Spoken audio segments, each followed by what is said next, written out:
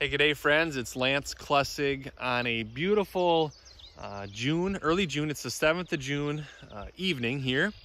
We're on a fantastic trout stream. I don't know if you can see it. Pan with me here. Beautiful bluffs. We are in the Driftless Area. That's Minnesota, Wisconsin, Iowa, Illinois. But we really have an opportunity, friends, a huge opportunity to take care of the natural resources that we've been blessed with, right? So I don't know if you can see this plant. To me, it sticks out like a sore thumb. But I've also kind of trained my eye to watch for it. This is a hugely invasive plant. And it's called Japanese Knotweed. And we have it. There are scattered patches throughout the Midwest, but unfortunately, here along Waterloo Creek, so we are just south of Eitzen, and this stream has miles and miles of patches of it. Okay, and they're relatively large patches, right? And this Japanese knotweed is, unfortunately, it's been sold a lot in nurseries and things like that for people to do landscaping, and it literally just takes over.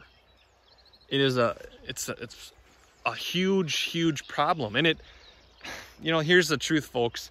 I want my kids to be able to fish in a beautiful trout stream like this. There's been trout surfacing left and right here as I've been streamside, but we all need to do our part, right? We need to, if we see something that doesn't quite look right, like this Japanese knotweed, let's ask somebody, let's self-educate, because we have an opportunity to take care of this natural resource.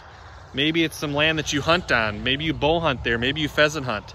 So I just want to encourage us to be on the lookout for invasives. Because, like I said, I drove past this stream this morning at about 6 o'clock, and now I'm driving through again here at 8:30-ish. And they are literally miles upon miles of huge infestations of this invasive species. So let's have the discussion, let's keep talking about it, and let's take care of our natural resources.